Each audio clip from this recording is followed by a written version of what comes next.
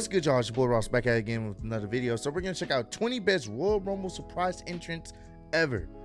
Hey, the real question that a lot of us are probably concerned with is who will be some of the surprise entrants for the men's and women's Royal Rumble this year. Hopefully there's some good ones. I think a lot of us are expecting Cody Rhodes to be one of the surprise entrants. You have to use the word surprise loosely in that situation. I think a lot of us expect it, but I think the pop will still be, still be great. I think people will still be excited. It's one of those type of things where it's like, if you guys remember when Edge had returned, I think to the Royal Rumble a few years ago, and it was rumored that he was coming back, and like it was all over the dirt sheets, all this other stuff.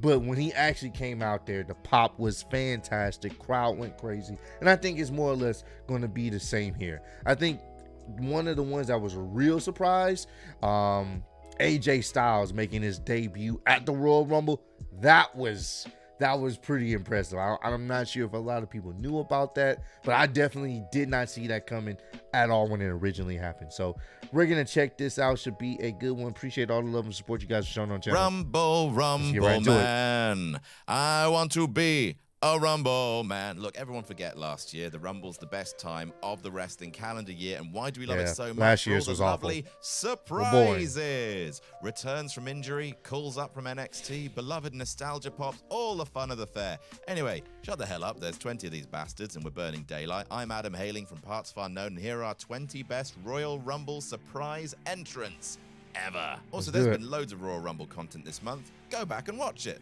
and then watch the Royal Rumble. Tell us what you thought in the comments. Please be good.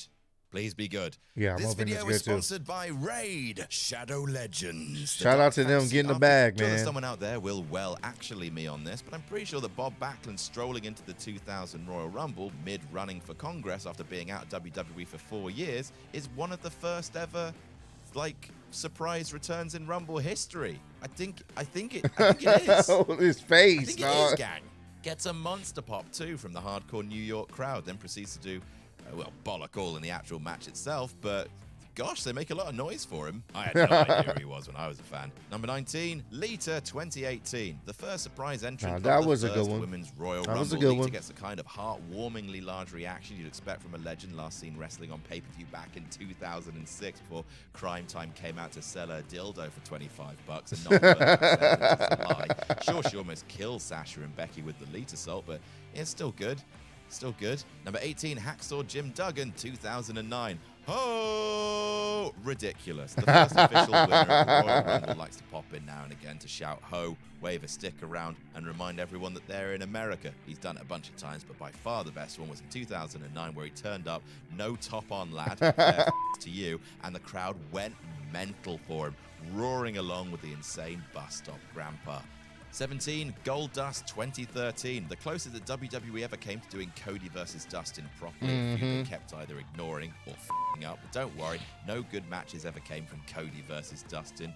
Oh, wait. Monster Pop Goldust, this, who was making his checks notes 5th return to the company, but was also in the best shape of his life. So much so that he stuck with the company for years after.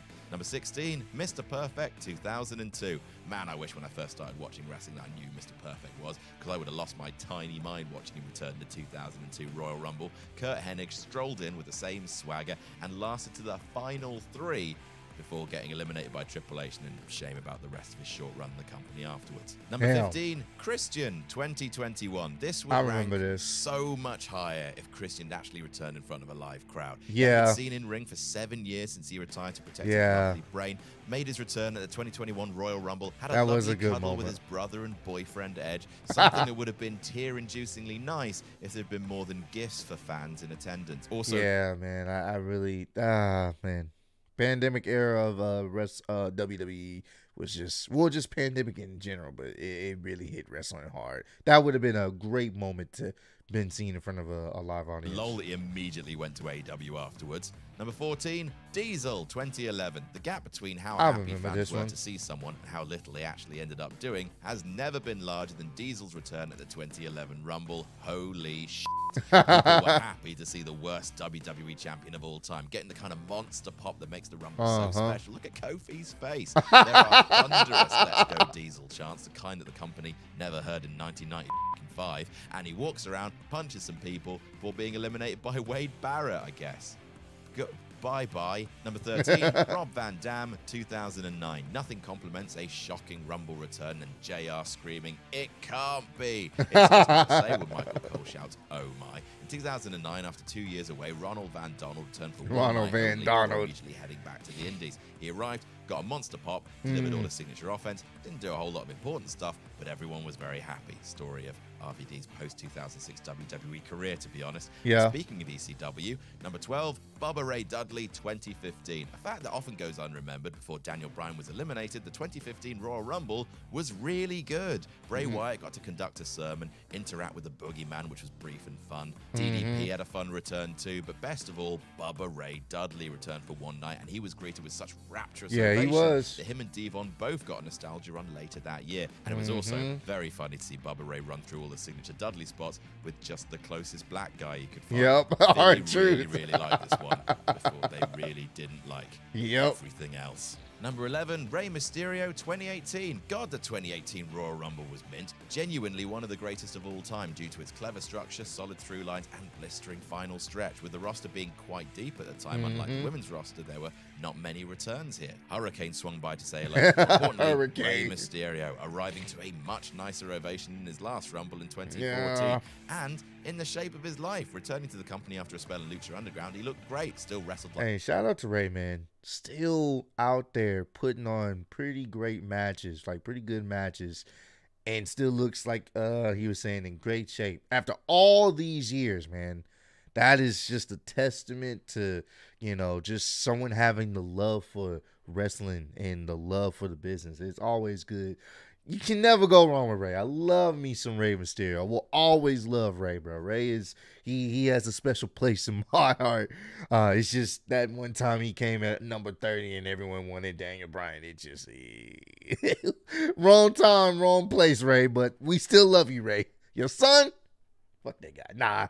Nah, Dominic's doing some pretty good work as a heel. I love it. I ain't gonna lie to you. Like a whippet, and contributed to the Ace old versus new narrative of the final six. Number 10, Ty Dillinger, 2017. Very occasionally, you want WWE to do the thing, and WWE actually does the thing. Yeah. So you say, yay, they did the thing. I like it when that happens. And in 2017, which is not actually a good Rumble year, despite the megastars involved, they did the thing. Yeah. Ty Dillinger, a man who got super over in NXT by being obsessed with the number 10. Got called up and entered the Rumble at number 10. One of the few times that main roster WWE actually seemed to understand the NXT prospect they had on their hands. Heartwarming, fun, and I remember that. The crowd, once he came out and it was him, crowd went crazy and they were just chanting 10.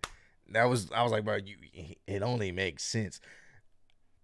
In my mind, I always felt like Vince would be the type of person to debut Ty Dillinger at 9 or at 11 instead of 10, just to mess with the fans. Funny. Number 9, Booker T, 2011. This return is both beautiful and terrible. Beautiful Booker T after 4 years away gets a humongous pop, does all his moves to the fans prolapsing themselves in joy, looks great, gets eliminated. Bro, wait, did y'all see that sign?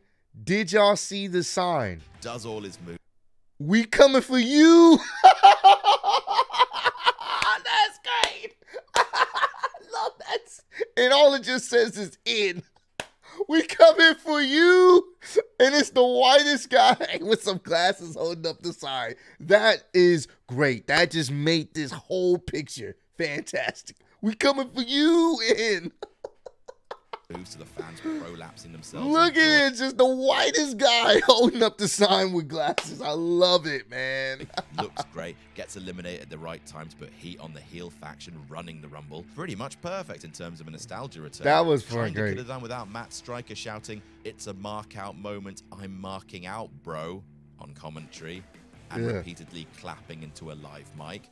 That's not Booker T's fault, I suppose. Number 8, Trish Stratus 2018. The first ever number 30 in the first ever Women's Rumble for the first ever women in WWE was reserved for a very special guest, the Doctor of Stratusfactology. It's always nice to see Trish Stratus. She's unironically beloved by all, although this return does rank slightly lower for the baffling decision to not have her and Lita share the ring at the same time. Yeah, that was a missed opportunity. Truly lovely, though. Number 7, Chris Jericho 2013, a major Royal Rumble surprise return. That was actually a surprise. Delightful. With the plethora of wrestling news that exists, it's very hard to have a major Royal Rumble return happen without it being hinted at by the wrestling media. Y2J thought, sod that, and shocked everyone. 6 months after Dolph Ziggler ran him out of WWE like Armin Tamzarian, after Dolph walked in at number 1, Jericho returned at number 2, and no one knew it was coming. Which was good. Lovely stuff.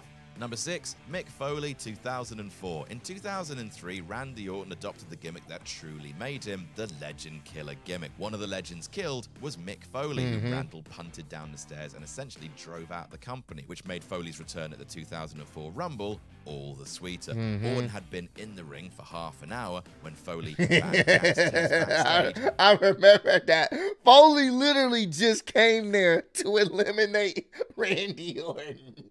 I remember that shit. That shit was funny, bro. It wasn't even for him to win. I'm just here to eliminate him. Took his spot and immediately wrecked Randy, kamikazing himself and Randall out of the ring. It is an awesome payoff. That was great. The 3 Faces of Foley, 1998. And I remember this. For a moment, the 1998 Rumble is a bit crap. It has some moments. Owen Hart and Jeff Jarrett do some fun stuff, and the Rumble accomplishes some important things. Remember the Rock this. Is the match is Iron Man, but it's crammed full of mid-carders who never win this thing in a million years, making it feel very samey throughout. JR spends the entire Rumble asking when Austin's going to show up. You know, like he's f***ing Poochie.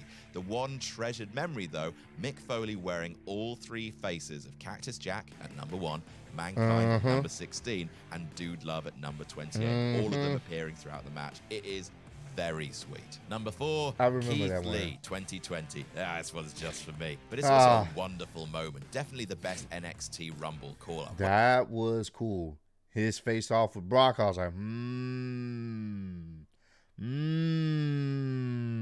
I think a lot of us was enjoying what we were seeing in front of us, man. Well, maybe Shayna Baszler earlier that night, but that wasn't really a surprise. She was heavily tipped to win the thing. Yeah. This was a joyous shock. North American champion Keith Lee striding into the Royal Rumble to stand face to face with an infatuated Brock Lesnar and punking his Minnesotan ass out. Yeah. That's my favorite thing. That was Number good. 3, AJ Styles, Called it. 2016. I said this at the beginning of the video, man. AJ Styles coming out there was fucking insane.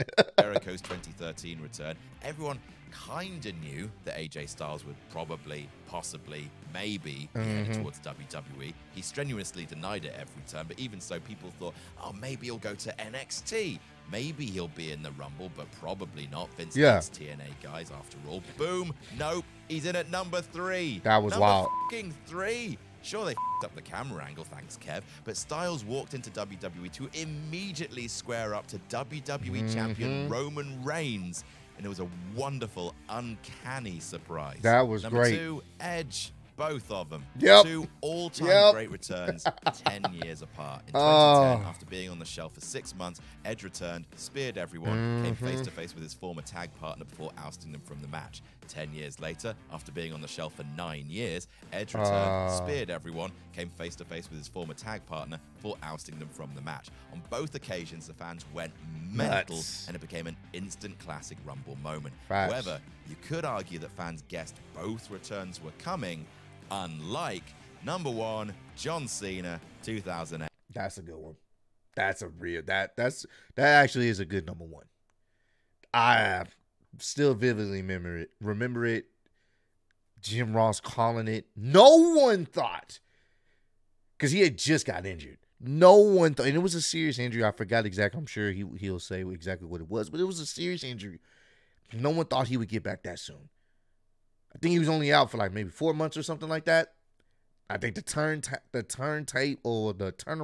for an injury like that originally, I think it was like maybe half a year, came back in like 4 months or something crazy.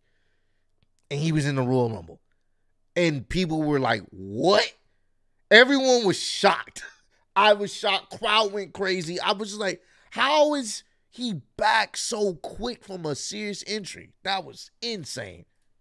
The quintessential Rumble return, the top guy in the company at number 30, returning months before anyone could have expected. Yeah. Surprising every single person in that building. Hell, it was so shocking that John Cena drew a rapturous pop out of the Madison Square Garden crowd. And I want y'all to understand, this is a hardcore crowd that with any other time would boo John Cena. But and this is around the time he was getting booed a lot from the older male audience. Bruh, he came back Madison Square Garden and the roof went off the place because no one thought he would get back that soon. No one thought he was going to be the guy to come back in a Royal Rumble. Hardcore New York fans who hated him all the time and still lost their collective minds. It's still the best return of all time and one of the reasons why you can never rule out anything when it comes to the Royal Rumble. Fight me. And that's our list. What's your... True. Very, very true. It's going to be interesting to see what happens in this year's Royal Rumble. I am looking forward to seeing any potential surprises. Of course, I think a lot of us expect Cody to come into the Royal Rumble. The question is, at what number? Either way, the pop is going to be great because we haven't seen Cody in quite some time due to his injury, and I'm just ready to see how things play out. I'm looking forward to the Royal Rumble. Y'all have no idea. It's going to be a great time, man. So comment down below. Let me know what's your favorite Royal Rumble surprise entrance of all time, man. I appreciate y'all, showing the love and support on the channel, man. I am still your undisputed YouTube wrestling champ of the world. And yeah, man, we'll see how things play out. But appreciate y'all kicking me. See y'all next time. Peace.